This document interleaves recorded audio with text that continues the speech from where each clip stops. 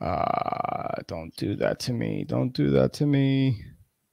I'm getting an error message on two of my on your streams. Yeah, two of my streams. I got my main profile and I got YouTube, but my Flip Empire one.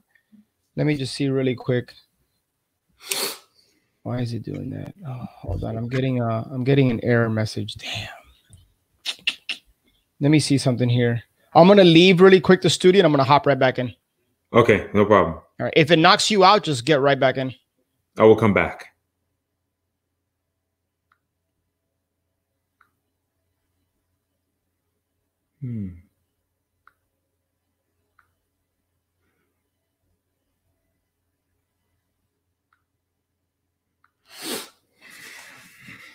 Hey. I am here.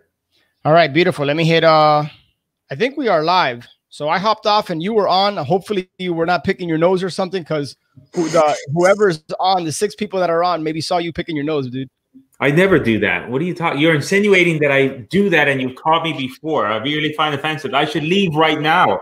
You know you won't do that to me, man. You know you would not do that. Yeah. So guys, if unfortunately, Chico, for whatever reason, I'm getting an error message on Flip Empire's Facebook group and the Smart Wholesalers, South Florida Smart Wholesalers. So, are you doing this on Instagram too as well? No. This platform doesn't connect to Instagram, just YouTube, okay. Facebook, and LinkedIn. So, all right, guys. Well, we are live. We're live. Chico, the shenanigans that are about to ensue. So I can only, for those of you that are on right now, let me apologize in advance for what may come out of this man's mouth. But him and I have been friends for a very, very long time, and it's bound to get, who knows? Who knows, right? Our friendship started when you came to my house and you brought me cash. Typically, anyone that does that, you're always starting off on the right foot. This is very true. So many years ago, 2010, 11, I showed up to his house at night with, what was it, $1,000 in cash? 500? I don't even remember. Yeah, that was 1,000, 1,500. I think it was $1,000. Yeah. So that was the start of our friendship. And basically you bought me now. So yeah, I know. You bought my friendship. My friendship is for sale. Always. All right. My friends, do me a favor. Give me a quick comment here. Let us know that you can hear us.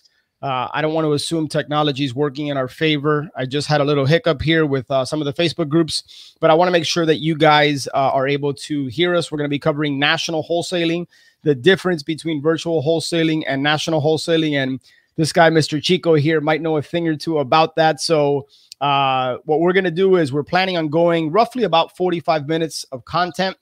Chico's got a lot to share with us, and then we're gonna be opening it up for Q&A. So do me a favor, guys. I've been doing these every day since Monday. What I'd like you to do, if possible, is any question you guys have, put it in the chat box now, so that way Chico and I can kind of go from reverse order the earliest comment. It looks like D Garcia, the 2 OGs of South Florida real estate. D Garcia, I haven't seen that. It's been a while, D. Yeah, D's a cool person. Thank you, D. All good. All right, Chico, dude, for better or worse, they can hear us. Kia Charles. Hey, man, Kia. They don't even know what they're in for here, dude. Yeah, I don't. I have no idea. All we're gonna do is we're gonna just chat away. And am I allowed to swear just in case it comes out? Yeah. Okay. Hey, dude, there are no filters here. I want you to be Chico. Let me take that back. I want you to be 90% of Chico. Some of the things you box me cannot be shared on here. That's right.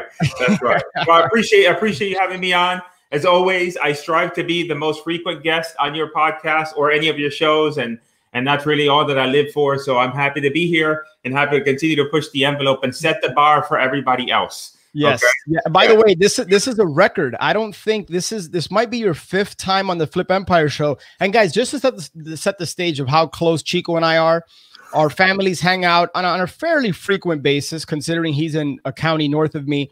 But Chico, my very first expert interview class on the Flip Empire show, going back almost 4 years. Yeah. So got a lot of love and appreciation for this man right here, despite all his. And now I send you leads.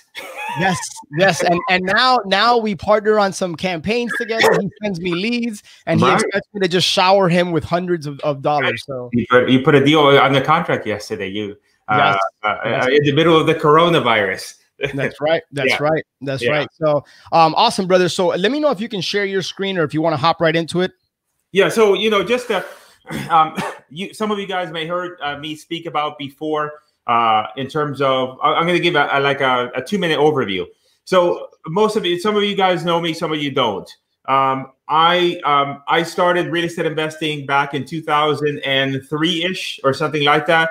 And back around 2005, I started to do virtual wholesaling. So I was the one, back then, there was no Google Street View. There was a lot of things that you guys have right now that make things so much easier. Yes. Okay, than what I had available to me way back when. And so I started virtual wholesaling back around there, 2005, 2006. And that's kind of like, I consider the godfather of that. And most of the deals, all the marketing I was doing was direct mail. And I was doing direct mail for a very long time. And then there was a bunch of iterations of direct mail and different postcards that were a little bit too aggressive. Pardo had mailed some of them where, I always say that a good mark of a postcard's aggressiveness is if the local news tries to show up at your house and tries to figure out who you are. Okay, that's a long story, but go ahead. Yeah, I was kid. I said, that there's one person I never want to show up to my house unexpectedly, and that is 60 Minutes. Because if they show up without an invitation, we got problems. And by the way, the fact that has yet to happen to you is mind-boggling. Yes, that's right. And then what ended up happening is that back a couple years back, started to get more competitive in terms of generating leads. Back when I started with direct mail, it was hard to do a lot of the things we do right now. We take for granted. It was hard to get a list. It was hard to get a postcard done where like the owner's property address would show up on the postcard and their information. It was very difficult. Now that's commonplace. Now you don't even need a guy like me. You can just go to mailing house and they'll do everything for you. So as that became more and more popular and easier to do, then obviously there was a lot of other people coming into the real estate market as wholesalers. And so that got crowded. And so I started to look for other avenues. And, for me, in terms of other avenues was I realized that, hey, I needed to get online. I had looked at PPC, but PPC had been around for a while and the cost per lead was high. And then, SEO, where you try to get your sites ranked for Google and then try, to get free traffic. And that's more of a long-term play. It takes a lot of time, energy, and effort to do that. And so I settled on Facebook, and I started working on Facebook, and I started to try to figure out that platform. And through a lot of trial and error, and also taking some of the things that I found from direct mail, brought it into Facebook. And then I was able to get that channel to work. And now I have, I think we have a group of 1,500 students that I've helped so far with Facebook ads. And what happened with Facebook is that in the beginning, when I was trying to make Facebook work, I implemented what was working with direct mail. And with direct mail, what worked is that we personalized the postcard and we were really targeted around the zip code. And so I had the idea of, hey, let's do that on Facebook. And so I was running ads specific to the zip code, and the ad said the zip code, and that worked great. But then about a year and a half ago, actually not, maybe it was last summer, or before that, but finally around last summer, Facebook instituted brought some changes about that. Completely eliminated the zip code targeting. So you couldn't target by zip code anymore. Right. And so then we were trying to figure out all kinds of ways of targeting. And then it ended up being that by luck, I created a Facebook campaign to find motivated sellers. And I forgot to put the targeting on that campaign.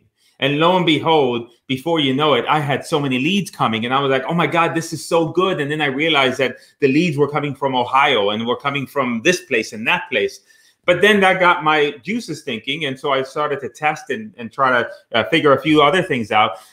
And we realized, and that's what we're going to discuss today. Oh, I got to shut off my, I didn't do that. Come on, man. What? This isn't an amateur show, dude. You got to turn off your phone, bro. So I started, so through that accident, I realized, and through really working through Facebook, I realized that Facebook right now really loves you to have a larger audience. And what I figured out and what I'm recommending to my students and what my students are doing now is that rather than focusing, and that's what we're going to talk about here today, is rather than just focusing in a very small area, that we expand the area that we market in. We're going to get more leads, and then we're just going to operate virtually, and it's going to give us better opportunities. It's going to give us opportunities to be able to do deals in markets you may have never thought about. The cost per lead, and I'll show you some examples. And I'll break it down for you. And that's really what I'm going to cover here today, because it's looking at virtual wholesaling in a different way. And I actually put together this is not a I put together some slides because there's some things that I really would want to show you guys. Now, this is not like a webinar presentation where I'm going to go through some long drawn out pitch or anything like that. It's just that visually there's some things that will really be helpful for me as I'm explaining them to you guys, and also for you guys to be able to see. And so I think through the magic of technology, you're somehow are going to, do I have to hit that share screen button? I think share will probably work, but hold on. Ready? Let's see. Come on, you're making me look bad, bro. Come on. Let's see. Hold on. You're supposed to be the techie one. Yeah, I know. Let me see. Application window. All right, you should be able to see my PowerPoint presentation. Let me add it to the stream. Boom. There we go. Hold on. Let me do this again so people actually think I know what I'm doing. Hold on. There you go. Look at that. There we go. Okay. So then now what I'm going to do is I'm going to expand this so it takes up my whole screen. But then you got to let me know if that now you should be able to see only that screen. Is that right? Yep, you're good to go. It says National Wholesaling versus traditional virtual wholesaling. Yeah, and I think we talked about this before we got on the call. As I'm going through this, because this is me. I put this together this morning just for us. So this is not like a presentation that I've done millions of times over or anything like that. So maybe as questions come in, or maybe you have questions or want to interject, then just let me know. Okay. All right. Sounds good. So let's talk about so this is what most real estate investors do is you pick a market. That's always everybody's thing. Hey, I'm going to go out and pick a market. So you're either going to pick, which by the way, as I'm talking to you and you see my slide, are you also seeing my face? Yeah, I can see it. I'm just asking that way I don't do anything that I shouldn't do while I'm on camera. You know what I should have done? I should have messed with you, and I should have said, dude, we can't see you at all. I can only see your screen. And then God knows what you would have been doing, right? So if I took off my shirt and I started to rub myself or something like that, would you stop me at least? What I'll do is I'll click a button. It'll remove you from the stream, and then I'll have to take over. Right. Okay. Okay. So what most people do is that if they're going to start, being a wholesaler, then you're going to make a choice. You're going to say either I'm going to do local or I'm going to do virtual. But regardless of the choices that you make, you're in essence going to pick one market. And then what you're going to do is you're going to attempt to implement different various strategies in that one market, right? So now the problem with this approach is that, let's say that if you're going to a virtual market, you're going to research the research on the market that you make. It's either going to be minimal or you don't really know the data that you're looking at. And in the end, what I find is that most people, you're just going to go in and just pick a market, like as if you were throwing a dart on the wall. And then you're just going to go with it. You're going to do some marketing. You're going to test it out, test the waters, and you're going to see what you get, and then try to figure out and try to adapt from there. And the issue with that is that you're going to end up spending a lot of time, energy, and money to guess what really is going to work or not. And so again, like if I were to go, and I did this morning, I said, okay, if I was going to research a market, what would I look at? And I started to pull out these different graphs that I got from various places. And in the end, I'm not an economist. Okay. So, I can't make any sense of this other than to say, okay, well, I'm just going to have to take a guess and pick something. Right. And so again, if we're going to do that, if you pick a market, then generally this is what you do. You're going to pick a variety of different strategies, and these are in no particular order, right? But you might say, let's say I'm going into Dallas. I say I'm going to go into Dallas, Texas, and I'm going to go and maybe do some direct mail, do some cold calling, do some text blasting, do some RVMs, which is ringless voicemails. Mm-hmm. If you're local to the area, you might do driving for dollars. So you're going to go kind of a vertical approach and try to figure out, hey, let's do some marketing, see what works. So with what we're doing now is that we're not picking one market. What we're doing is we're selecting a marketing channel and then allowing that marketing channel to dictate where the leads come. And at that point, then now we're going to work the leads and the deals wherever they may be. So it's kind of like the reverse. So rather than picking one market and a bunch of marketing strategies, we're going to pick one marketing strategy, and that's going to allow leads to come in from various markets, right? Really smart. And by the way, you stumbled on this by mistake, you said, right? Yeah, because I forgot to put the targeting on Facebook for the leads. And then all of a sudden I'm like, oh my God, I'm a genius. I got all these leads coming from anywhere. And that wasn't the case, but through that, the best discoveries come by accident. Yeah, right? yeah, exactly right. That's awesome. All right. So then now I'm going to walk you through the framework of how this works and everything else. So let's say, and much of it depends on you and where you're at in your business. So if you are a beginner, just starting out brand new, then you would just select one state. You would select the state perhaps that you live in. Like for me, it would be Florida. If you are intermediate, then you might select 2 or 3 states and you might put them together. Now, the only reason that is intermediate is because of the fact that, every state has different nuances of doing business. The title companies work differently, the laws and the idiosyncrasies of these markets. And so then if you're doing 2 or 3 markets together, then you just have another layer of complexity that if you are a beginning real estate investor, then you want to try to avoid that. And then advanced would be selecting the entire country. Now, you wouldn't necessarily select the entire country because then you're going to get these areas in the middle of the country that hardly have any population. But in general, you've got about 12 or so states that are the most populous, states such as Florida, Pennsylvania, Texas, and those different states that you're going to pull all of them together, and you're gonna just target 11 or 11 or 12 of them together. But again, this is the order upon which I do them. Now, I do recommend staying away from certain markets. Like for example, if you're in California is an example of a market that's a more difficult market to work in. And now it doesn't mean that you can't do deals in California, but you're going to need a larger budget. Sure. California is an interesting market because, you could be in one neighborhood and then 4 blocks down, the neighborhood changes and the pricing changes. And so there's a lot of nuances with California. Another example of a bad market would be New York. If you're in New York, then, New York, like Brooklyn County, Queens County, all those, those areas are difficult. Why? Because every time, and this is something I found by accident, in that we were doing some marketing in New York, and then every single time we had a negotiation with the seller and we agreed on price, the sellers said, okay, let me get my attorney involved. And then I was like, why is it that all these sellers want their attorneys involved? And it's just the way they do business. But whenever there's an attorney involved, they don't like your contract, they want a bigger deposit. And so it's a fairly difficult market. So you want to try to stay away from those. Chico, are you talking? I would imagine that's the case in New York City and Manhattan, but did you find that for the entire state of New York? Well, the counties that I specifically was trying to do deals in that I then backed out were Brooklyn County and Queens County. Got it. So I think that as you get further and further away from the major metro, then it loosens up a little bit. But that was my experience. Okay, makes sense. So then now I know that the Californias of the world, New York, even Chicago, I know those are very difficult markets, right? So correct. And Chicago, you brought up a good point. Certain markets, Chicago, Illinois, you need a real estate license, not a wholesale. So if you don't have a real estate license, then it may not be a good idea for you to start there. Other markets like Ohio, Utah, Oklahoma, they're very strict about wholesaling.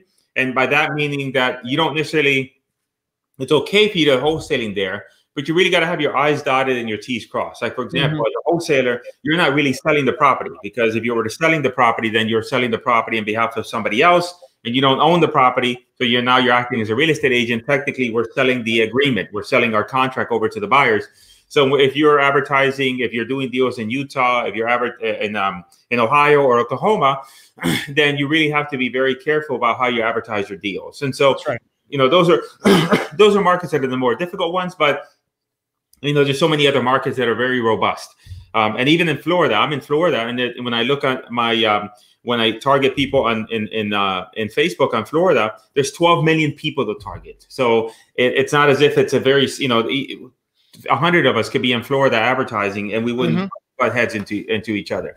So I'm going to share with you some examples So because the thing that comes up in mind is that, okay, if you're advertising the state, you know, I'm in Florida. So if I'm advertising all the state of Florida, you know, aren't I going to get leads in all these small little towns that I'm not gonna be able to do anything with, right? And so here's an example, and this is just a student. He did a deal in this place called Johnstown, Pennsylvania, and the population size was 19,000 people. So that's a fairly small population size. So he did that deal there, and then this one was another one he had done in Whitewright, Texas. I don't know about you, but it had Whitewright, Texas. Whenever we make our list of vacation spots every year, I don't think that makes it. Yeah, we things such as, you know, France and, you know, Europe and you know, Bora Bora, all these places, but Whitewright, Texas never makes it. Not quite. Yeah. How about Withee, Wisconsin? I've never heard of any of these cities, but I guess that's the point.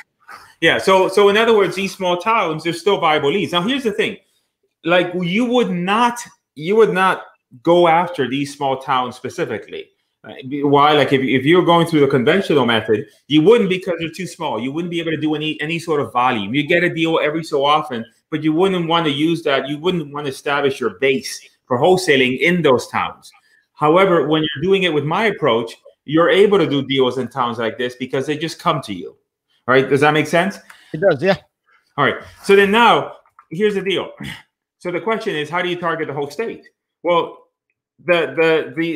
you can't do that if you're doing direct mail, right? Because what are you going to do? You're going to direct mail the entire state? You just can't do that. You're going to, you know, if you're doing cold calling, are you going to cold call the entire state? You wouldn't be able to do that. It's especially for either you're brand new or even if you had a lot of money, that would be very difficult to do. Mm-hmm. So this strategy here really lends itself only to any sort of online marketing. All right. And for me, I think Facebook is the easiest platform to learn. And I also believe, I'll say this, I believe that everybody here on this call should always strive to do three things, right? And I look at this from the perspective, if you want to flourish in this economy and in future, you know, 10, 20 years from, you know, whatever the timetable is, you need, I'm a firm believer is you need to do three things. Number one is you need to be able to learn how to do real estate that is a property other than your principal residence, right? Everybody can go buy a house to live in, but how to go out and source a below market deal and be able to buy it and be able to profit from it. Whether you do 10 of those a year, 20 of those, whether you do only 1 or 2 every so often, but at the end of the day, I think that's a valuable skill. And everybody here listening to us is there. Number 2 is I think that everybody should learn how to sell. Now, selling is like, it could be selling in print, it could be selling in person, face to face, if you're with a seller. But, you know, selling big picture is the ability to communicate your point of view to somebody else to get them to move forward with you in some way, whether it be buying something or whatever. And then the last thing is I think everybody should learn online advertising because it's not going to go away. Once you learn one platform, then you're learning the language of online advertising. If you learn how to fill out a contract for wholesaling real estate and you learn the nuances of a contract, if you're going to do another strategy in real estate, if you're going to do subject to, if you're going to do creative financing, if you're going to buy an apartment building, yes, those strategies are different, but now you can take that core knowledge that you've obtained about contracts and law and how to fill out the paperwork and everything else, and now you take it to that next strategy, and that strategy is a little bit easier to deal with, right? Because you already have the foundation. So that's what I'm saying here is that I'm a firm believer in online marketing and advertising. I'm a firm believer in that Facebook is the easiest platform. And to me, I think everybody should learn online advertising. And so then the question becomes is how does Facebook know all this information about you? People get finicky about this, like, oh man, Facebook knows so much. And I would say you could either get pissed off about that, or you can look at it and say, I'm going to take advantage of it. Because here's a list of some stuff that I copied from the internet. They know everything. They know so much about you. All right. And that is because every single website that you visit, if you go right now and you visit, you know, a restaurant, that restaurant has their Facebook pixel installed there, and they know that you've been there. Facebook knows that you've been there, and all of a sudden now they know that you're looking for a restaurant, and then they might serve you an ad. And so how Facebook, the way that and I walk you through the strategy of how specifically we advertise on Facebook, our targeting, what the numbers look like, and I'm also going to give you some tips on virtual wholesaling. So in other words, you're going to go ahead and you're going to generate these leads. Are going to be in different areas of town, and how to get past the biggest obstacles. And the biggest obstacles I find are how to get photos of properties, and how to deal with the showing and the selling of these properties when you're 1,000 miles away. Yeah. So in essence, big picture, and we'll cover these. How Facebook work is just, we create these image ads. We create these ads that encompass text and image. Facebook shows these images to our type of property owner. The owners raise their hands, and then they fill out a form right there on Facebook. And then you get an email notifying you of the lead. And that you could either get an email, you can get a text message, you can have it sent to your CRM. It doesn't matter what, whatever methodology you have in order to work your leads. And that's really what we're talking about. And so again, the other thing is this, I want to encourage everybody here, is that there's not a whole lot of tech skills required. Like I also know how to do PPC. PPC is a lot pay-per-click with Google is it's a lot more complicated to do. Here with Facebook, you don't really need a whole lot of technical skills to get everything up and running. So then now we covered this already. So again, with the targeting, I'm going to assume that for most of you, you're going to start off just selecting one entire state. You're not going to go into intermediate or advanced. That's my recommendation for everybody here on the call. To give you an idea of baseline numbers, if you're targeting a national, meaning you're targeting 2 or 3, 4, 5, or 6 states together, you're going to have lead costs of somewhere between $5 to $10 per lead. If you're targeting statewide, then generally our costs are about $10 to $20 a lead, typically more along the line of 10 to 12. $10 to $12 a lead is kind of like, so if I'm advertising on, and I'll show you some examples. If I'm advertising in Florida, that's kind of what I want. And if I'm advertising, now you can't advertise the county. I can say, look, look, Facebook, I want leads in my local county, but you're gonna spend more money per lead. And you have to be okay with that. And my rule of thumb is 50 leads. Now, some of my students are doing better, meaning that 50 leads to get a deal. Some of them are doing much better, and it all depends on you and your capabilities. If you know how to talk to sellers, if you know how to comp properties, if you're experienced, then you have an upper hand, which means that you're going to have an easier chance of converting these leads than somebody else. And so, but as a general rule of thumb, you got to go into this thinking, I'm going to generate 50 seller leads in order to get traction, in order to get myself a deal. Right. And you know what? It's so, I'm glad you brought that up, because I've heard so many people test the waters with Facebook marketing. And I think the fact that they're just testing, it's not going to work. I've seen people throw money at Facebook. They either don't generate any leads, or they get a handful of leads and they kind of just give up and move on and say, I'm going to go back to direct mail. I'm going to go back to what everyone else is doing. Right. Yeah. And you know what? This thing applies to everything, because if you were to tell me somebody, I'm talking to you and you said, hey, I tried cold calling and it didn't work. And I said, well, how many hours did you spend cold calling? And you said, well, I spent an hour or two calling the other day, and I generated 3 leads. Then, you're not doing what's required for that strategy. Exactly. So this whole principle applies to any strategy. Now, I think that Facebook, the lead cost is a lot easier to deal with than, say, direct mail. Direct mail lead costs are much higher depending on the market, but they're definitely higher than Facebook. And so with Facebook, you have at least a large number of leads coming to you at a relatively lower cost per lead. So I'll give you an example. So this is a campaign that I ran for Florida, and this one generated 29 leads at $9.26 a lead. Right. So we spent $268. Here's another campaign we ran we generated 50 leads across 3 different campaigns. And that was at a cost of $10.80 a lead. So we spent 540 leads. So it's a very, very low cost per lead, which also too, if you're a beginner and your lead cost is 100, 150, like you're sweating bricks, because you're like, oh my gosh, like this lead just came in. I gotta nurture this lead. This is like, you almost have to bring the lead in like a little blanket and like a little pillow. They have to bring the lead to you, because if you drop it, that's all, the benefit to having these many leads is obviously you don't want to drop the ball on a viable lead, but if you've got that many coming in, then the risk and the anxiety you feel around these leads is going to be different as well. Yeah. By the way, I noticed those cute little pillows you have, the YouTube and the Facebook. Those are real cute, Chico.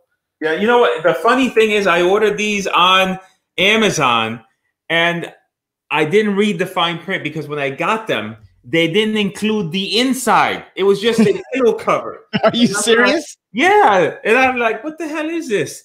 And then my wife is like, no, they never come with that. And so I ended up spending and they were expensive.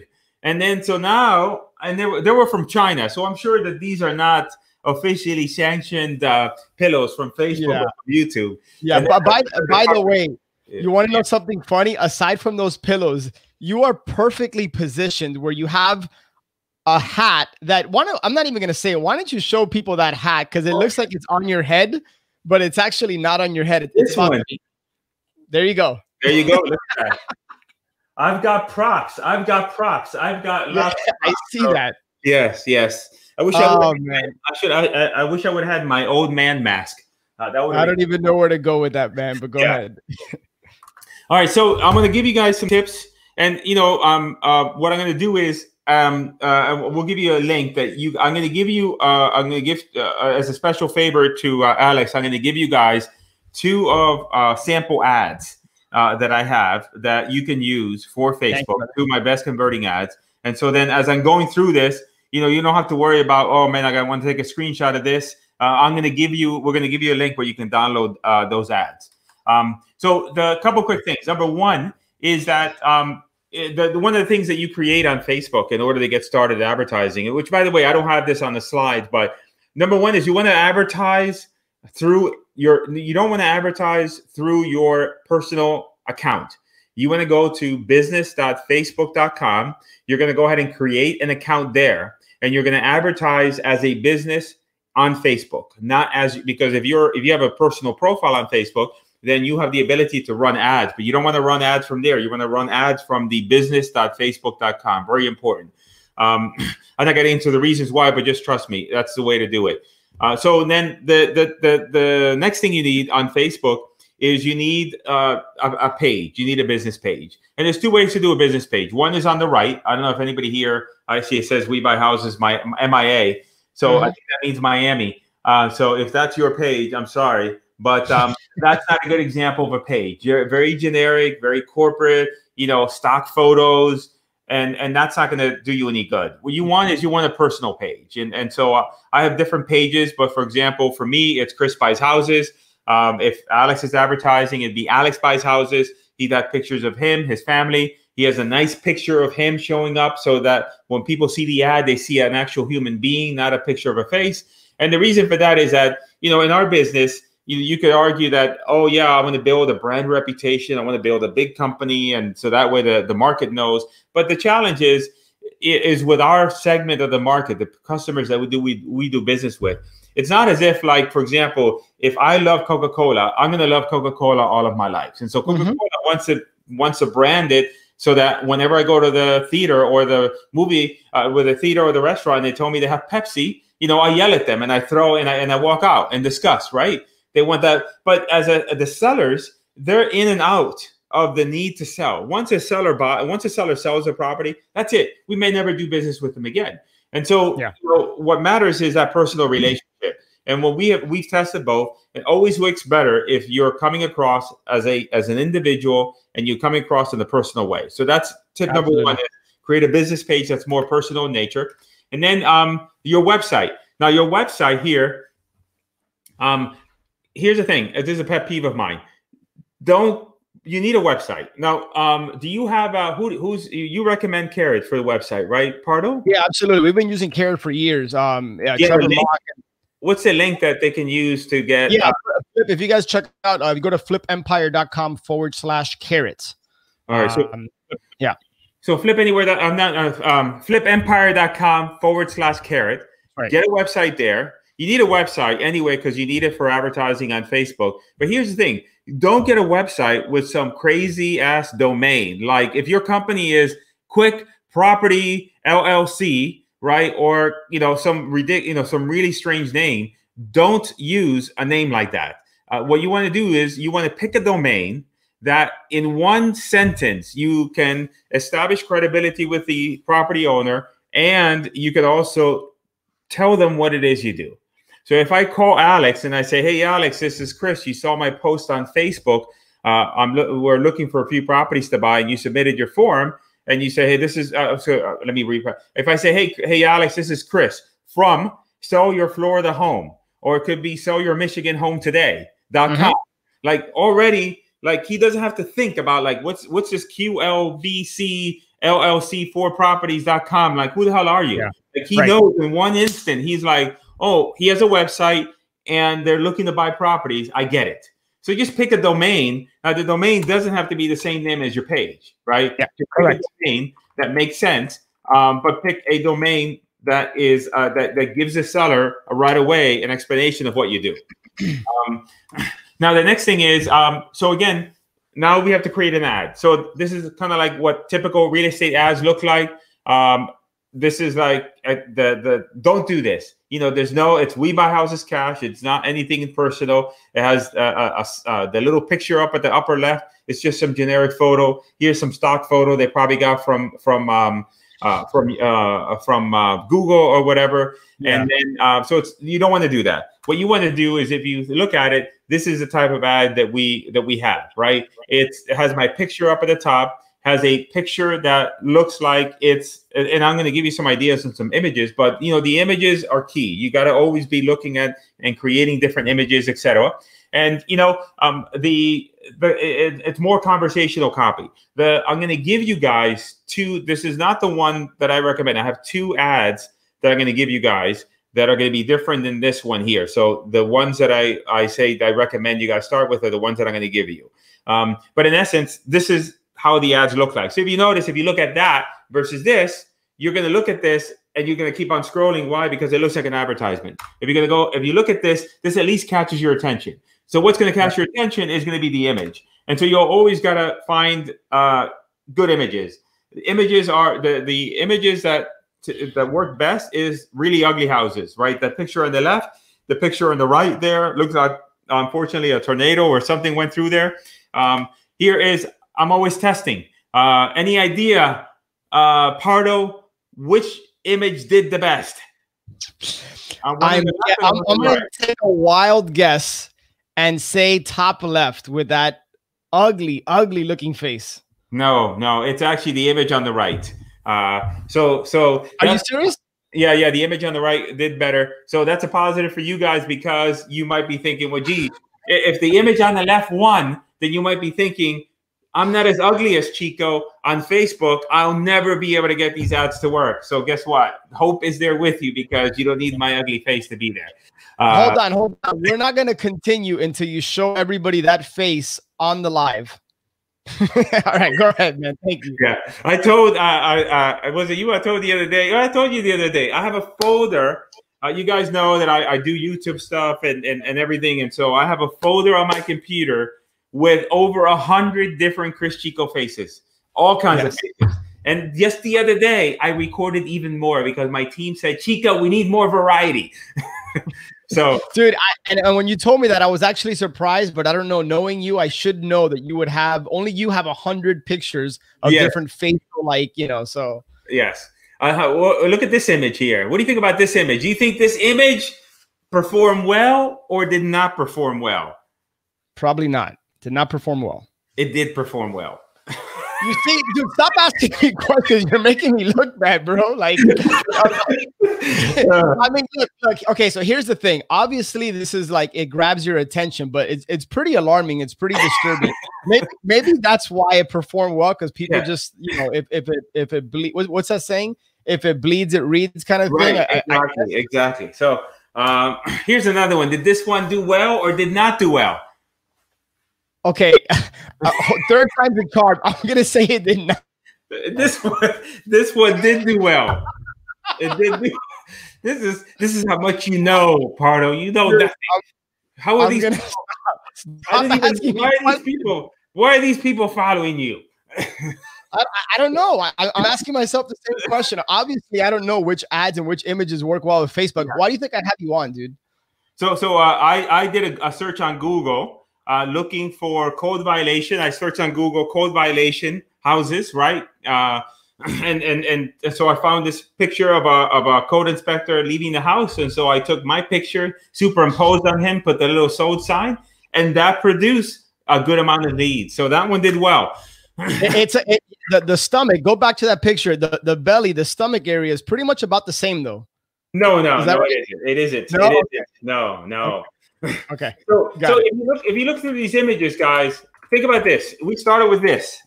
This is what I see a lot of investors using. So, and then I showed you this, but then now I'm showing you that, look, I'm trying different angles, different approaches, different photos, etc. What I'm telling you here is you got to test, and you can't assume that what you think will work, right? Because you never know. And at the end of the day, you got to get an image that grabs somebody's attention. And really, that's what I'm trying to really illustrate with all these different images that are here. I had another image that I did. I don't have it here, where it's it's like this grassy area, and in the distance you see this little tiny house, like almost like a house out in the distance, right? And I superimpose a hand pointing to the house, and that outperform everything. Wow. So but let me ask you a question. In all seriousness, why did this image perform well? I mean, aside from the fact that it's kind of just a funny image, but go back to the one that was like side by side that had your face in the top left. Why do you think the bottom right did better than the top left? I think maybe this is more alarming and this is more funny. That's the only thing. Yeah. I think this one's more funnier, but I had no idea. I'm always, it's interesting because you just never know. You just never know. Okay, fair enough. No. By the way, somebody wants to know if this is Alex Rodriguez I'm interviewing. Oh, not somebody. That's Eric Kohler, one of our Sun members. He wants to know if this is Alex Rodriguez. Listen, let me tell you, when I was younger and I had more hair and I was a little bit beefier, and I was always tan, because in my younger days I used to go to the tanning salon. Now we're really revealing all my secrets. I would get people would just like always do a double take. I remember going down to La Carreta down in Southwest 8th, and I sat down there to eat, and the waiter comes to me, and I know it. I know he's thinking. He looks at me and he says in Spanish, "Is it you? Is it you? Is it you?" And I'm like, "No, it's not me." That's awesome. Yeah. So the other thing is video marketing. I would say start with images first. It's a lot easier. Then you would do image. The easier thing to do with images is just, if you have an ad, just take what you wrote in the ad, take out your phone, nothing complicated. You don't need to have anything complicated. I have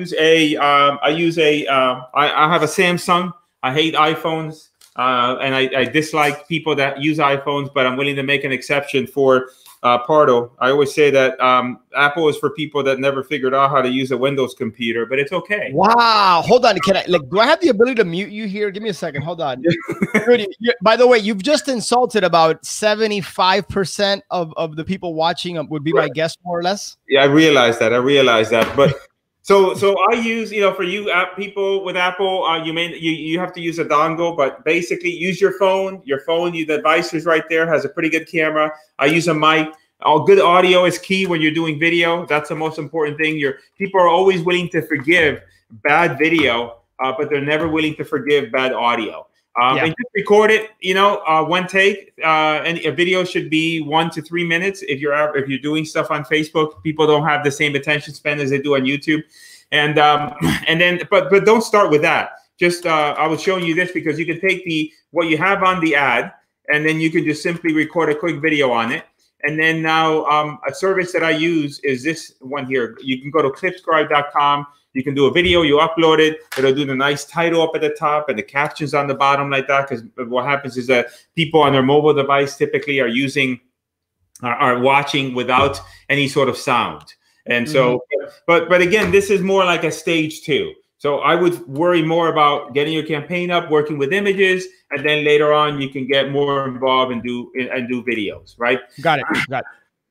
So then now, how leads come in? So the prospects fill out a lead form. And again, when I give you guys the link to watch, when I give you guys the link for the 2 ads, there's also a few things that I didn't get a chance to cover here, like how the lead forms work on Facebook and a few other nuances. So I have a video that you also have access to that'll kind of give more detail than what we're going through now, because we have a limited time here, but I have a lot more in-depth video tutorial that you guys can see. But in that sense, we create a form inside of Facebook that person clicks on the button, opens right up there on Facebook. They fill out the information, and then they just close it up and they go about their business looking at cat videos. But now you have the lead, and the lead, you use a software called Zapier. It's not really complicated. That in essence acts as a pathway from Facebook to wherever you want the lead to go. And you could have it sent to your email. You could have it sent to your text message. You can have it sent to your CRM if you're using Podio or Freedom Soft or whatever you're using. And then you can always download the leads manually from Facebook, but I don't recommend it because you want to try to get a hold of people as quickly as you can once you submit the form. And in the end, this is something really important. I want to go through this. I don't have it on the slide here because I forgot to mention it. I want to talk about text messaging. Okay. In general, the lead comes in. It's always, you have to think about it. If you're cold calling and you're hitting somebody, they don't know who you are, you've got to, there's a couple of different obstacles. You got to get past that obstacle of, are you the friendly Pakistani calling me about my IRS lien they're going to arrest me any minute? You know, those crazy calls that you get. I don't know if you get any of those calls. I haven't gotten any of those calls. I was about to say, but I'll take your word for it. Yeah, I recently had a guy that called me about my AC vents, wanting to see if I wanted to clean them out.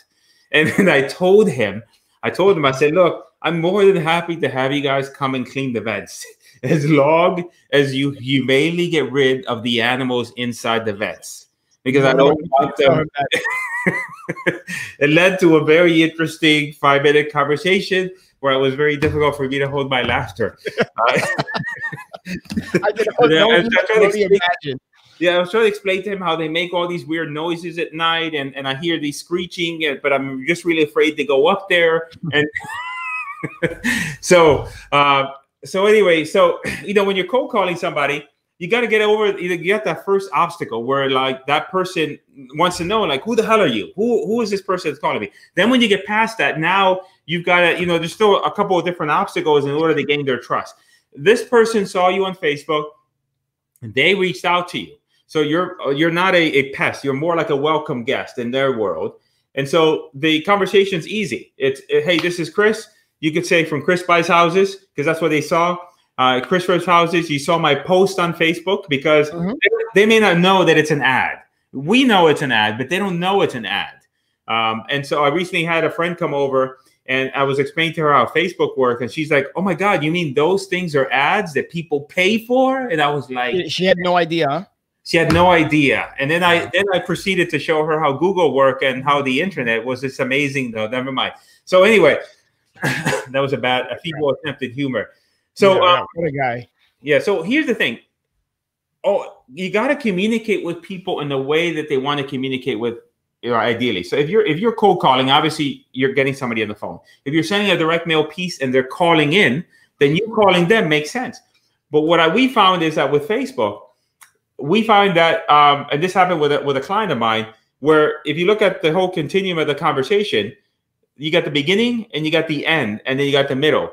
The prospect comes in, you interact with them by text messaging, you get that initial flow of conversation going. You might ask them a few things about the property, how quickly are you looking to move, etc. And then now, if you think about it, now you're in the place where all their friends are. You're in the place that they are in all the time, which is text messaging. And then a perfect example, because it was Greg, he just closed a deal for $35,000, and it was perfect. It was precisely this. Everything up to the point where now you negotiated price was by text. And then he said to the seller, hey, look, let's discuss price. It's easier if we chat about it over the phone. Let me know when's the best time to chat. He got on the phone with the seller, negotiated, went through the price. Then after every single thing after that was done by text. So if you think about your normal life, you and I, like Pardo and I, he thinks we're really good friends. I think he's an okay friend. He thinks he's a really, really good friend. So there's a disparity there. Yeah, no. Wow. Hold on, man. How do I mute this guy? Give me a second. Sure, yeah.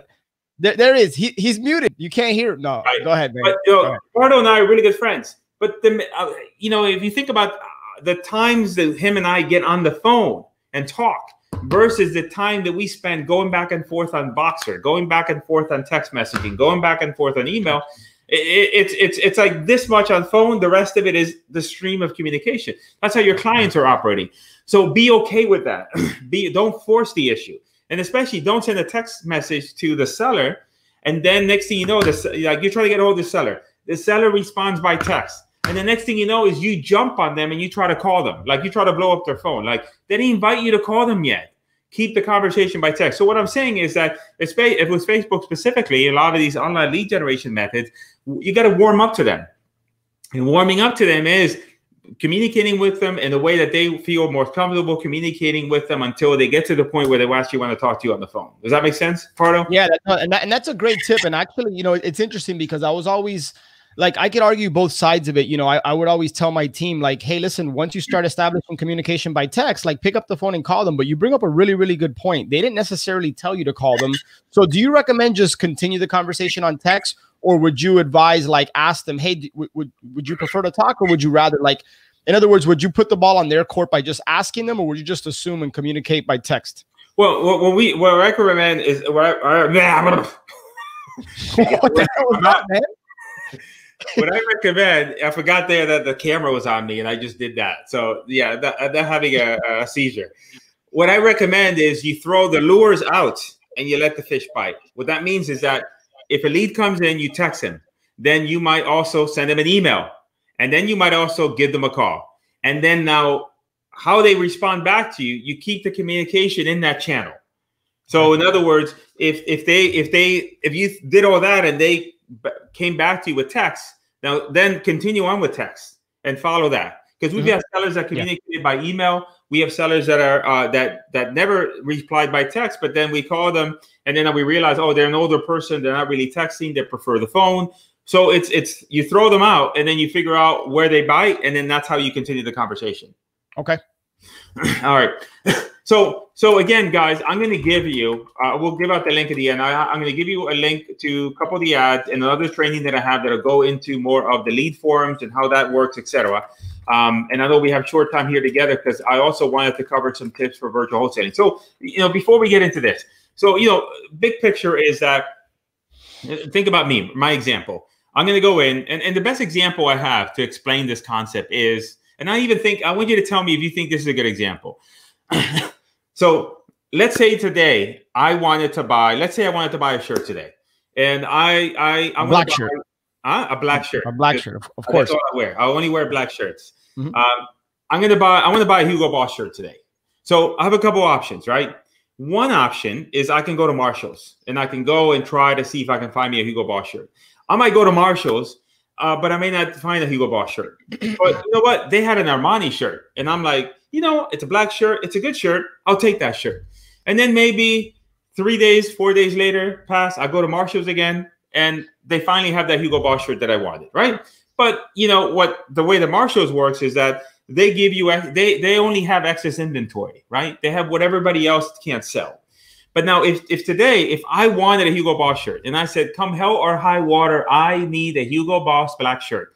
What are my options? I got to go to the Hugo Boss store or I got to go to Nordstrom, right? Those are my only two options, right? Hypothetically. But if I go there, I'm going to pay. Because I'm going to pay full retail price because that's what I want. I want it today. That's the concept of advertising statewide and nationally versus, say, let's look at example statewide. That's an example of advertising statewide versus targeting by the county or by the city. What I'm telling Facebook is, look, because what happens is that when I advertise locally, and I'm telling Facebook is no matter what, I want you to try to find me somebody today in this small geographic region. And guess what? Facebook is going to charge you a lot of money. If you advertise statewide, then what you're doing is you're telling Facebook, hey, I'm interested in the whole state. And then whenever you have viable leads, please send them to me because nobody else wants them.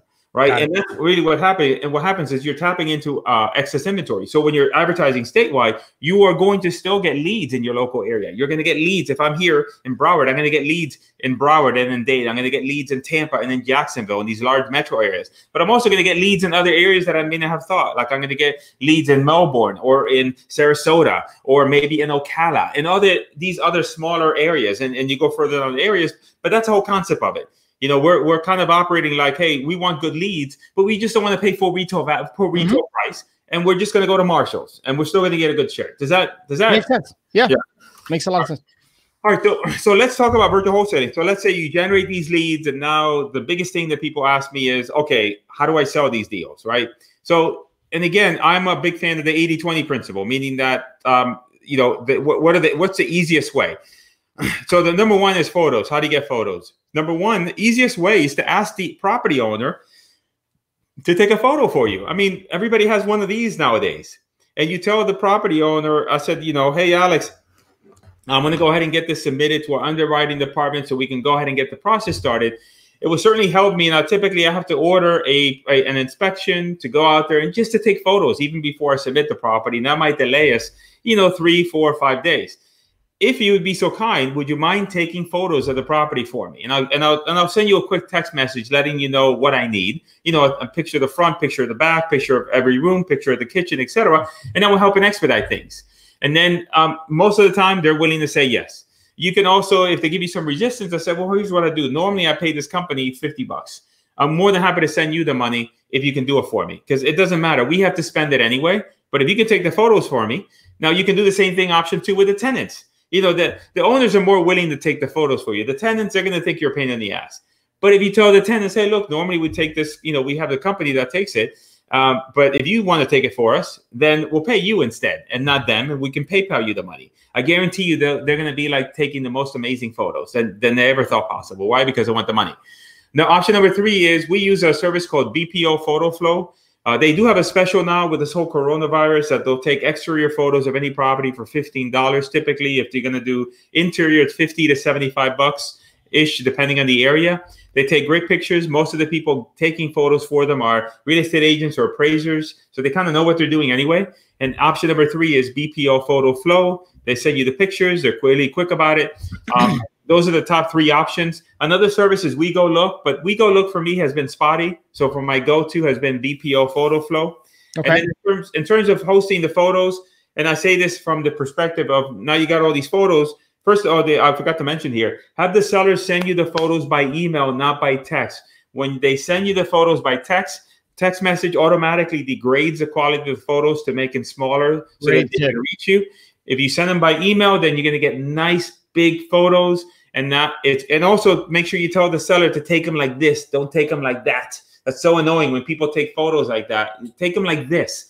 Make sure you tell them to do that. And we need the phone vertical. Now, the other thing you could do a quick video for them and of showing them, showing a potential property owner how to take photos. But just tell them what you want, and that's going to eliminate you needing to to get bad photos. The other thing you can do is you can go to BPO Photo Flow, and under services, they list for you the photos and the stuff that they take. You can go there, just copy and paste that, and then change it a little bit depending on what you want. And now you have the thing that you're going to send to the seller that explains to them how you take the photos. Yeah, Chico, let me actually throw in a few more tips. And by the way, the third one that I added there on the screen, get them by email, not by text, is a fantastic tip. So ever since COVID-19 hit, we have transitioned to doing more deals virtually now. Matter of fact, Chico, one of the leads that you generated from Facebook that you kicked over to our team, we just got that property under contract.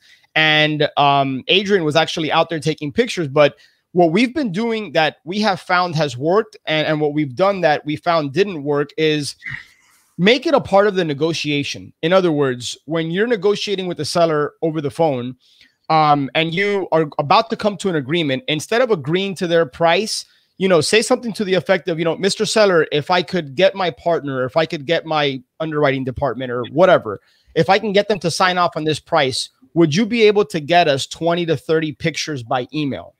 Yeah. Do that as opposed to agree on a price and then after the fact go out to them and say, hey, I need pictures. You kind of lose some leverage. The second thing we've done is that we just did this a couple of days ago. We offered a seller $50 at the time that we signed the contract to text us over 30 quality pictures.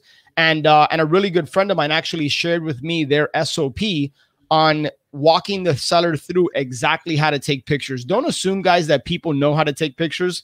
It's quite the opposite. Most people do not have any idea how to take quality pictures that you can then use in your marketing. So Between what Chico mentioned as far as getting the pictures by email, not by text, and some of those other things, I think that can really help you out. And I took a screenshot of it or a picture of it. I love those resources because I had heard of WeGo Look, but I had never heard of BPO Photo Flow.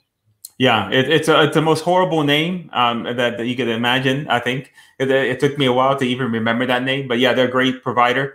The other thing is, when now that you have the photos, you want to be able to show them to your buyer.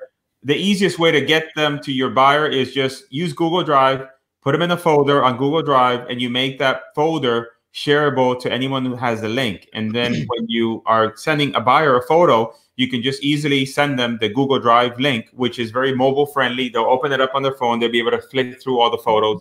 If you wanted to, you can use Dropbox as well. I think, but either one of those two. And I mentioned the last two options because then doing that where, if you think, oh man, I got to put a website together and this and that, then you're putting a bunch of obstacles in the way unnecessarily. You just need a place to store the photos and send the link, and then that's it. Now, in terms of buyers, I'm going to give you guys my 3 recommendations for buyers.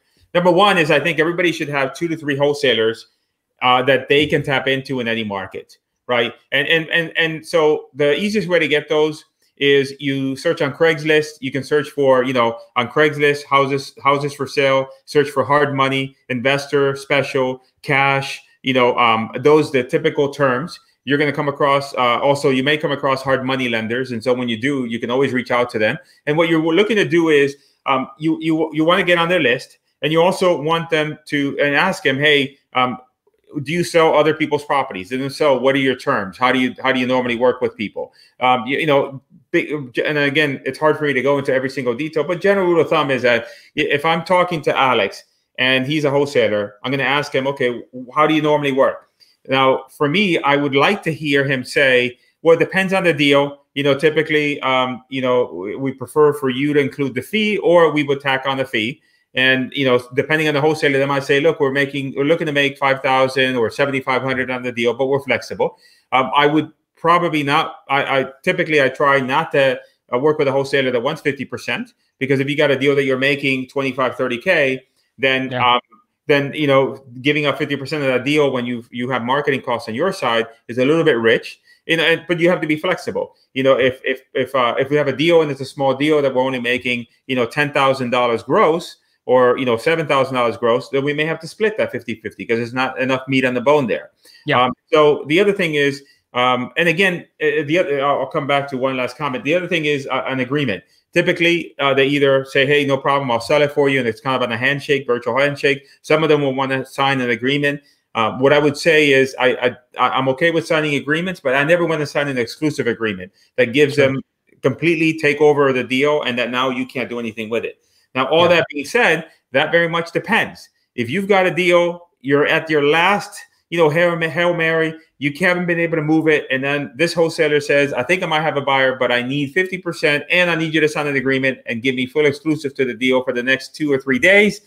But if I got nothing, then I'll be like, okay, no problem. I'll give it to you. Why? Because it's 100%. But if you're at the beginning of the process, then it may not be a viable option. Agreed. To agents are a great resource. One option, I think do you have a link for PropStream that I don't know if anybody's familiar with PropStream?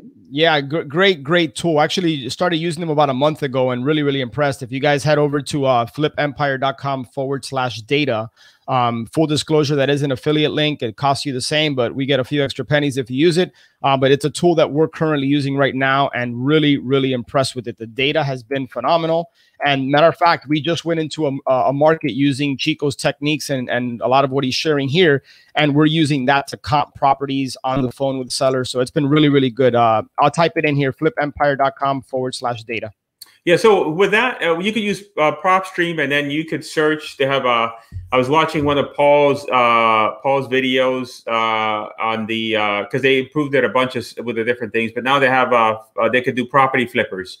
They could do a search for property flippers, which the software monitors a property that was bought as cash, and if that property is currently active for sale, then they look at that as a flipper, and you can look in there and be able to find the real estate agents. And then you can also go on Zillow, and especially you can go on Zillow for wherever you have the property and try to find a real estate agent. So big picture, big picture is, you know, in the past, everybody kind of poo-poos agents, but agents, when you're doing virtually, could be a great asset because they can also be your boots on the ground. You know, a big issue that people have sometimes is, hey, I'm going to have the buyer, you know, and there's a lot of things we didn't cover. Obviously, you have to vet the buyers and everything else. But, you know, hey, our agent can act as a referee when you're showing the property, make sure that everything goes the way it should be. And typically an agent, and the other thing with an agent, if you find 10 cash buyers, you have 10 cash buyers. If you found 10 agents and each agent has 3 cash buyers, now you got 30 cash buyers to work with, right? And typically agents make 3%. I recommend, you know, offer them 5%. If the deal is small, then you might do a flat fee. And then, you know, you just ask them, you know, have you worked with investors, familiar with assignments? You tell them, I'm happy to do a commission agreement, happy to pay you on the HUD. And you just find, you know, if the agent says to you, oh no, you know, I don't like wholesalers and, you know, anything negative, then you just don't work with them. But it's very easy to find a core group of agents. And again, keep in mind is this, you're not looking to go out and build a list of 1,000 or 2,000 people. You want just a core group of people, 2 or 3 wholesalers, 10 agents, right? And then some cash buyers. Chico, really quick, brother, and I know we're kind of getting short on time here, but really quick, what's the conversation sound like when you reach out to an agent in a completely different market that you just, you know, you picked up a deal there? What's that conversation sound like in 30 seconds or so? I mean, it's just simple. It's just, if you're the agent, say, hey, Alex, I noticed you have a property listed at such and such address, and it looks like it's a real estate investor. I'm also a real estate investor, and I have a property that I need help in selling. And I'd love to be able to work with you if you have either that buyer or any other buyer you're working with, and more than happy to chat with you and tell you exactly how I work. Do you think that would be of interest to you? And then they'll say, yeah, tell me more. I said, okay, great. Well, what I have is I have a property under contract, and I'm looking to sell my agreement and assign the contract. Have you ever done that sort of transaction before? And so now that's that next layer. And you can always explain to them how that works. And you say, you know, and then you go over the terms, you know, in terms of, well, you know, here's how it works is that I'm asking $150,000 for the property. I've already built in a $5,000 flat fee for you as the agent.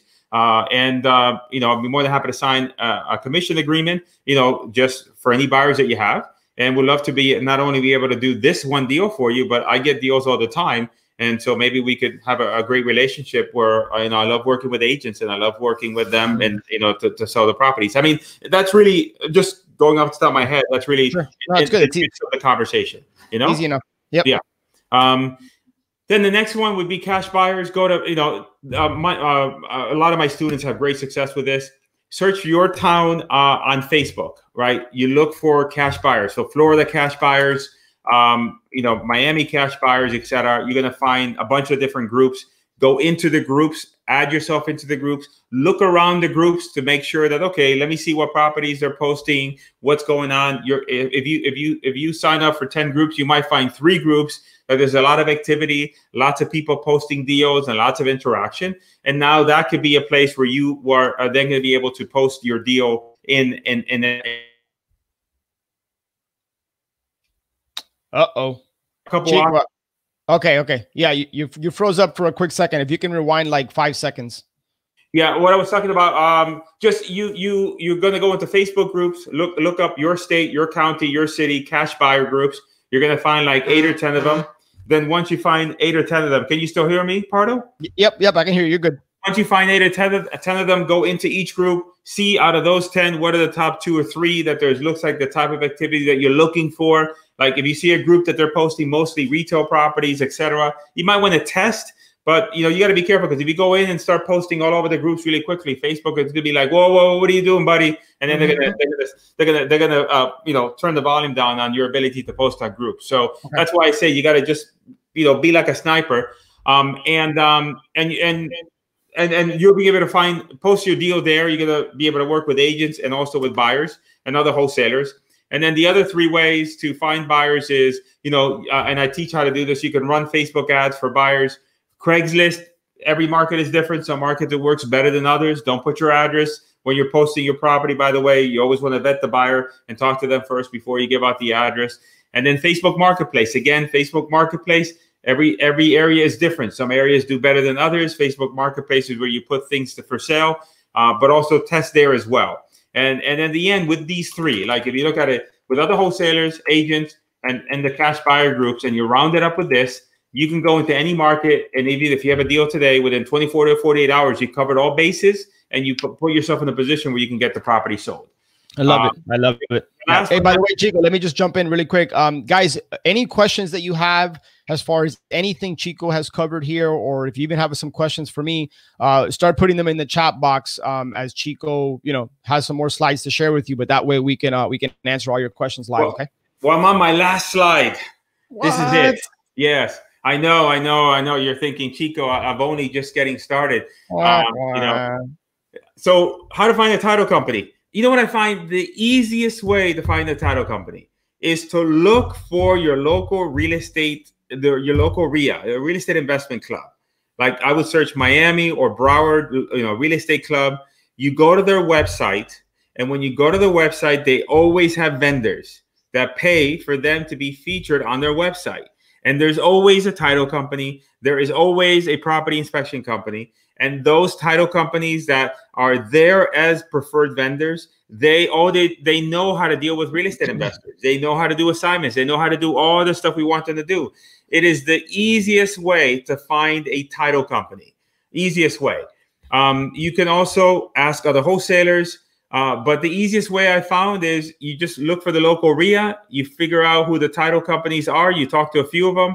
And then these are questions that you would ask them. Are you familiar with assignments? You do double closings. What additional requirements do you have that I should be made aware of? That, you just want to talk to them like a normal human being, like, hey, anything else that I need to know? Any pet peeves when dealing with investors? I want to bring you lots of deals, but I want it to be a nice, seamless and great relationship. What would make our relationship better? And you just have a conversation with them. But this I find is the easiest way to find a title company in your local market. Yep. I love it. And by the way, you bring up a really, really good point. Be somebody that is easy to work with. And what I mean by that is put yourself in their shoes.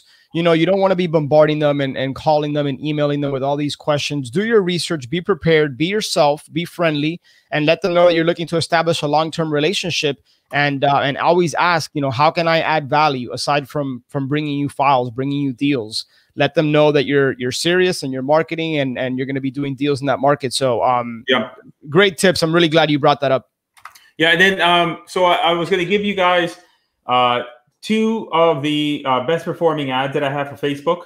And then so if you guys go to flipempire.com/Chico, you go there, you input your email, and then I'm going to give you the access to the two of them. And then I also have some additional training there that you can watch that goes deeper into a few of the things that I couldn't cover, on our time here together, which is, how the lead form works and how some of the targeting works. So there's three different types of targeting on Facebook and how they all work together, and give you some examples of other campaigns. So if you go to flipempire.com/Chico, you can get that there. Yeah, brother, really, again, genuinely, really, really appreciate that. I know you and I go back and forth and mess with each other, but really appreciate that. When it comes to Facebook ads and just online marketing, like you have things dialed in like most people don't. And so I really appreciate it. This is your genius zone. Like you live, eat, and breathe this stuff. And you have forgotten more about this than I know. So anything and everything online related and Facebook marketing, dude, I'm always deferring to you. Well, I always say I'm a better. I'm always willing to admit that I am not the sharpest real estate investor. Like, in other words, you can run. I don't know how to do creative financing. There's a lot of things that I don't know. But the one thing that I do know how to do is the marketing. And to a certain extent, you could have. I'm a firm believer is that you could have 10 different ways to slice and dice a deal. But if you don't have a deal to slice and dice, then you got a problem. So finding the deals is really where the money's at. Yep. Yeah. And you want to know what, brother? One last point, guys. We're going to open it up for Q&A now. So there's already a list of questions here that we're going to start getting to. So any questions you guys have, nothing is off limits. Fire away. And so I lost my train of thought of what I was going to share. Brother, you know this. I'm not speaking to you, but just more speaking in general to everybody watching. Marketing is one of those skills that you need to spend time on a daily basis, crafting and sharpening that skill, because regardless of what business you're in a marketing business. And if you know how to market, you will never starve. That's something that I learned from Dan Kennedy many, many years ago when I read one of his 17 no BS books. Yeah. So learn how to market. And obviously marketing online is critical. I mean, if you didn't realize that before with COVID-19, hopefully that's like, it's out in front of you that develop that skill. So when it comes to Facebook marketing and online marketing, I mean, Chico's one of the very best. So could not recommend, him enough. So and then and there's still sellers, despite the situation, because I asked you this yesterday on Boxer, because I was curious about that lady that you went to yesterday, the one that you guys got the contract for. Yep. That particular person, regardless of what's happening out there in the whole news and the coronavirus and everything else, there's a segment of sellers that must sell. They need to sell. They need to get rid of the problem property.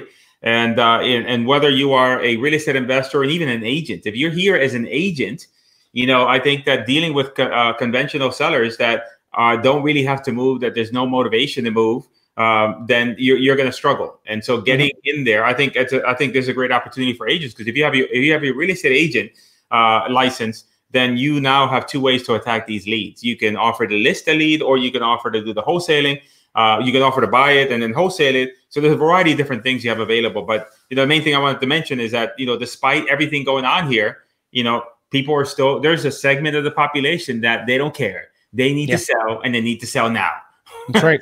Yeah, that's right. Yep. And your job is to get in front of them and provide the service. We offer a valuable service to these homeowners. Many people might not know that, but so be out there, obviously lead with integrity, market, get in front of them so that you can provide your service and be the solution to their problem. So my dude, Josh Bacon, Chico and Alex, this was killer. Do you have a video you would recommend for the Facebook to Zapier to Podio integration?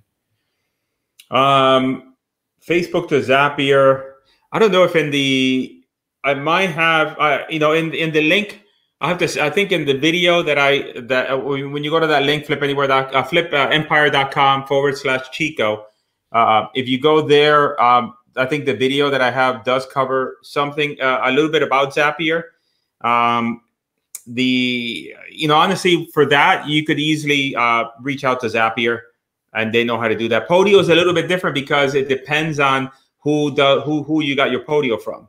Because there's a lot of service providers for Podio. So my hesitancy in that it's not cut and dry. It just depends on who set up your Podio and how do you have it set up and everything else. But it's really not that complicated. Yeah. And Josh, by the way, brother, Josh is part of Ascend. We can easily look that up on YouTube or Google. And if I find some resources, we'll post it in the Ascend Facebook group. But if you do some searches, it should be pretty easy to find those resources. If not, let me know and we'll find something for you, man. All right, guys, questions, any questions you have, type them in here. Let me just start going down the line. Let me start from early on. A lot of people showing some love. Thank you. Appreciate that, guys. Rants, great work, amigos. Appreciate that. Let me see here. Okay, Sebastian's got a good question here. Which list from PropStream has worked for you guys the most? Well, for me, I mean, I'm not using list. So, I'll answer that question, but go ahead. Well, for Facebook, one of the options for Facebook is to take your list and to upload it. And so a lot of times people start off with that. And however, that doesn't produce the best results. Because again, if you think about a big picture, Facebook likes big audiences. They want a big group of people that now they can go out and their algorithm can go and find the right prospect. When you're dealing with an uploaded list, you're feeding Facebook a very small number of prospects that you want to target your ad to, and you're going to pay a lot of money for that. So for me, I don't use list because of the fact that I don't recommend list uploading. You're always going to get better results by targeting a geographic area. Yep. So I'll answer that question, Sebastian. If you're talking specifically for direct mail purposes, or if you're going to get a list, skip trace it, and then do some text message marketing or some cold calling, or RVMs. Quick disclaimer, we talked about this, I think, a couple days ago. Make sure that you're consulting with a TCPA attorney as far as some of the laws are concerned. If you're going to do any type of like ringless voicemails, text messaging, cold calling, things of that nature. Anyways, to answer the question, we've only been using PropStream for about a month now. So admittedly, we don't have a lot of history on our side. But so far, what we have found has worked well is the tax delinquent list and the flippers list. I haven't heard the best about the liens list, but then again, that's somebody else in some other market that I heard that from. We haven't tested it ourselves, but the tax delinquent list is really good. What's cool is that if you guys have ever used ListSource, you can kind of slice and dice and come up with a list criteria. You can do the same exact thing from within PropStream, and the data has been really, really good. So if you guys want to check that out, flipempire.com/data. All right, Chico, let me get to the next question here. Let me see. What do we got? Raphael, what's up, Raphael? Video tutorial. He sent that about 10 minutes ago, so I'm not... Raphael, if you can do me a favor, if you can clarify the question, video tutorial as far as what? Well, so, I think maybe, if you go to the link that I provided where you can get your 2 ads, maybe that's what he's referring to. He was asking about where is the video tutorial. So the video tutorial and the ads, if you go to /Chico, you can get access to that there. Yep, exactly. Mike, what's up, brother? Will this have a replay? Yeah, just go to my Facebook profile. If we're not friends, just request me and send. I have a long queue of friend requests. I haven't been able to get to everybody, so just send me a message. This will be posted on my YouTube, and it'll also be posted on my Facebook profile. And my apologies for anybody that's part of Flip Empire Facebook group or the South Florida Smart Real Estate Investors and Wholesalers. We had a technical glitch for whatever reason. It didn't stream live there. But just connect with us. Connect with me on Facebook. Make sure you friend request me if we're not friends, and you'll be able to watch that there. Or head over to youtube.com/Alex Pardo, and it'll be there today at some point. All right. Lucas, Chico, you want me to read it, or do you just want to go quickly read it for everyone? Yeah, I mean, Lucas has a good question. Are you typically having to show the interior to buyers, or are you just selling them based on photos? My answer to that kind of question is price is always the great equalizer, meaning that, if the deal is a skinny deal, then they're going to want to see that deal and be able to look at it in all the different places that they can in order to make sure it's a deal. If the deal is a really great deal, then they're like, I don't need to see it. Yeah, I'm good, right? So much of that, I think, depends on the deal, and also depends on your buyer, right? Because if you have a really experienced buyer with a really great deal, they might just say, you know what, I'm good, we're good. I don't know what your thoughts are. Yeah, so no, look, I agree with you. The better the deal, the less that's going to be a challenge for you. The tighter the deal, the more you want quality pictures. If you can get the seller and or some sort of service to take a video walkthrough of the property, that's even better. Although admittedly, that's kind of challenging to get now. Look, bottom line is you want to be buying right. And if you buy right and you get quality pictures and you have, a fair amount of buyers on your list, or at least a handful of really, really good ones, it shouldn't be a challenge to move it. Keep in mind, buyers, we've quickly transitioned from a seller's market to a buyer's market. Buyers have tightened their buy box. So what they were paying 45 days ago, they're probably paying that minus 10 to 20%. At least that's what we're finding here in South Florida. Your market may be a little bit different. So make sure that you're buying right and sharpening your tools on the acquisition side, because buyers are looking for more of a discount. And then look, here's the other thing we haven't done this because I just haven't felt comfortable. I don't want my team necessarily going out there, going inside the property. However, if they're comfortable with it and the seller's comfortable with it, say, hey, listen, just open up the doors. We're going to walk in there. We'll be in and out in 3 or 5 minutes. We're not going to touch anything. We'll have a mask. We'll have gloves on. We'll take pictures. We'll be in and out of your life. I wouldn't say it like that, but you get the point. We're going to be in and out. Some sellers are not going to be comfortable with that, but closed mouths don't get fed. If you're comfortable with it, and obviously take safety precautions, wear a mask, wear gloves, don't touch anything. You can be in and out, get some pictures. Alternatively, you're going to have to maybe get them to send you pictures and a video walkthrough. If all else fails, incentivize them with 50 or even $100.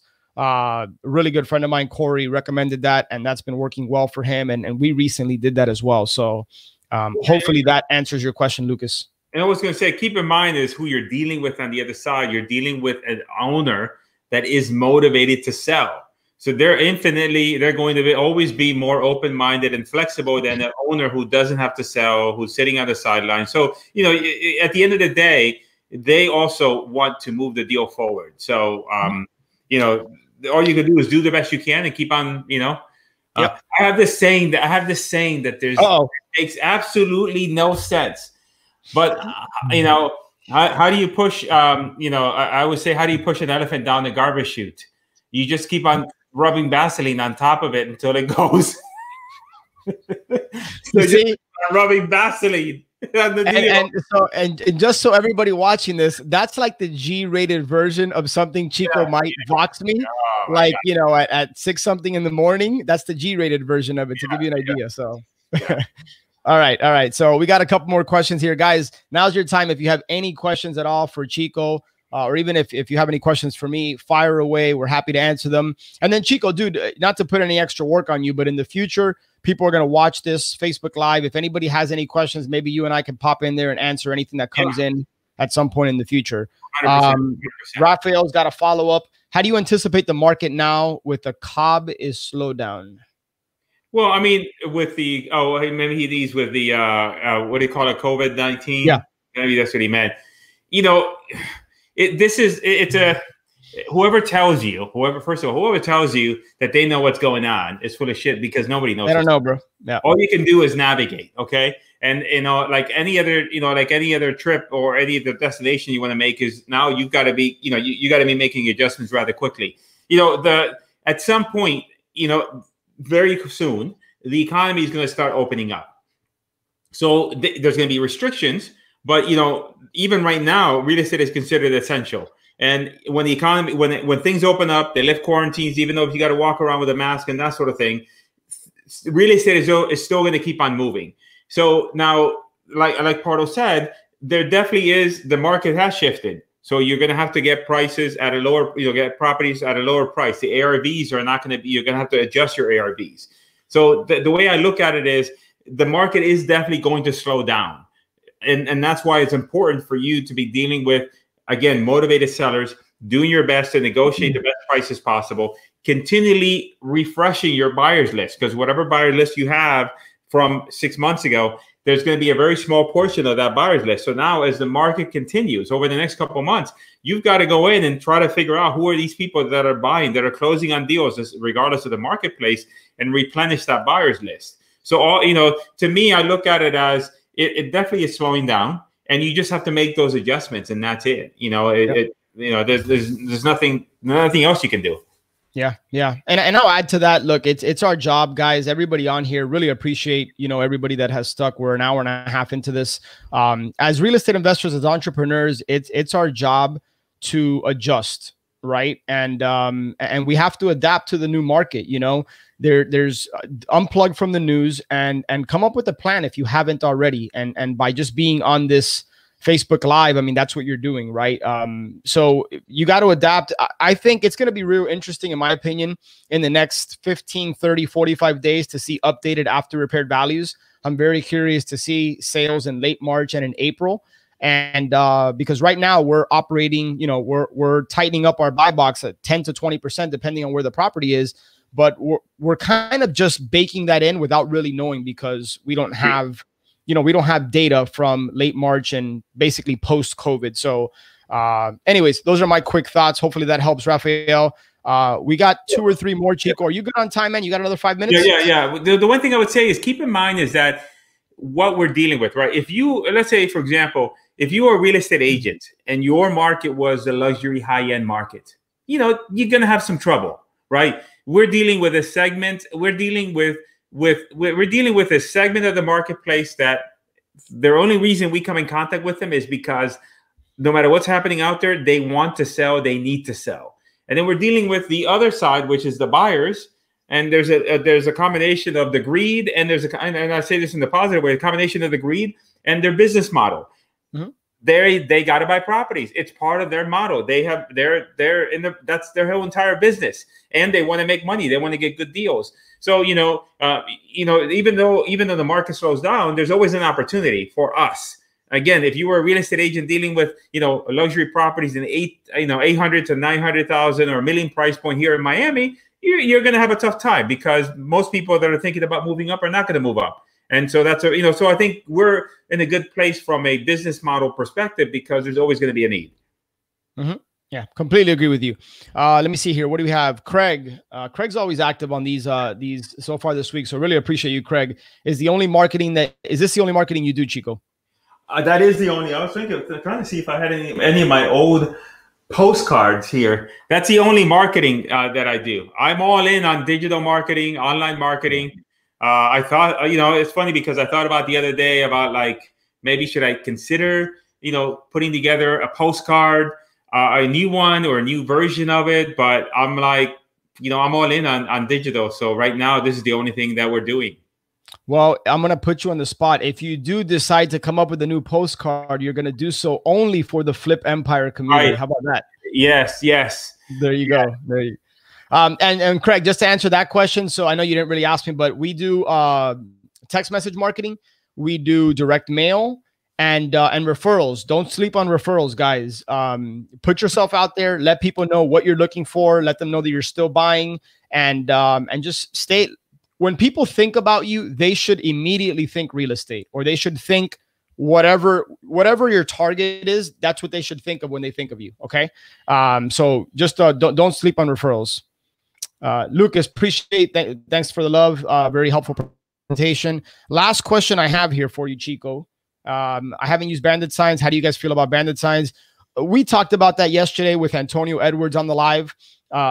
In my experience, recently, bandit signs have worked great for cash buyers. They haven't worked so well for sellers. That can change, as with marketing. Don't go by my opinion. Test it. But here in South Florida, they've worked great for buyers, not so much for sellers. What's interesting with the bandit signs is it might be a good time to put them up because of code violation. People are sitting at home and nobody's like, the bandit signs is the last thing on their mind. So, dude, check this out, man. So we have a company here locally that goes out and it's a company and they'll live stream on Instagram. Yeah. Them putting out the signs. It's a really reputable company. We've used them to put out signs. And so last week, Adrian reached out to them because we wanted to get 100 bandit signs out in shopping centers, particularly where Publix's and Winn-Dixie's are. Yeah. Because everything is closed, but people are still going, obviously, to grocery stores. And they wouldn't do it because of, everything going on. So we haven't found somebody that, Okay. Yep. So, all right, Craig was thinking about adding this to my tool belt. I do SMS and cold calling. Yeah, absolutely, Craig. I'm telling you, learn digital marketing, and I don't know anybody better to learn it from than Chico. So yeah, head over, grab those 2 ads at least at the very minimum, flipempire.com/Chico. So Chico, dude, I think that should be a wrap right now. I'm sure there'll be some more questions that come in at some point in the future. This will also be published and released on the Flip Empire show in the future. But I'm really enjoying going live and answering questions, making it interactive. Obviously, we go a lot longer than we typically have been going on the podcast, but I hope and trust that this has been for you guys. As with anything, it's one thing to take the time to learn it. It's another thing to implement it. So head over to flipempire.com/Chico and use this stuff because it works. Perfect. Thank you for having me on, Pardo. Wear a black shirt next time, please. Green. So you guys, for those of you watching this, I went to Chico's house to play poker probably, a couple months ago? Yeah. So Chico was giving me a grand tour of his new place, which is beautiful, amazing location. And so he takes me into the, him and his beautiful wife, Roz, are showing me around. And so they take me into the closet, this walk-in closet. And all you see, legit, no BS, all you see, think of this closet right behind me. The whole thing was stacked with black shirts, black polos like that, and black button downs. I mean, I'm like literally no other color, just black. I don't know how you do it, man. Let me tell you, man, the amazing thing about this is that I don't think I could ever go back because every single morning when I get dressed, I never have to think about what I'm going to wear. And it's the same polo from the same company. It's the same black shorts from the same company. I wear the same black socks, and I have like a drawer full of them. I always wear the same shoes, which is the Adidas, and my life is just so much better like that. And it's just amazing. And I even have, like, I stock up. So in my closet, it's been hot, so I have these long sleeve shirts. I have a stack of them still in the wrapper, because they're waiting in the queue. They're waiting in the queue. So when the things get old, I don't even have to go to the store. I just take one from my shelf, take it out, and there you go. So you're not like Floyd Mayweather. You know, Floyd Mayweather, he has sneakers and underwear. He only wears it one time, and then he either throws it away or gives it away. True story. Really? No. But I will take, like, say, if I have socks and I want to buy socks, but the socks that I have, they no longer sell. So I don't want to have mix match. So I will take my drawers of socks and discard them, because then I would have a mismatching of socks, and that would make me feel really uncomfortable. There you go. By the way, Craig, look at Craig. Craig's wearing a black shirt. I know. So I think he understands. Jamal wants to be invited for poker next time. Yeah. So we'll have to make that happen. By the way, guys, last thing before we wrap this up, once we're past this COVID-19 and the quarantine thing is like over, the Pardos and the Chicos are going to get together at Chico's Casa.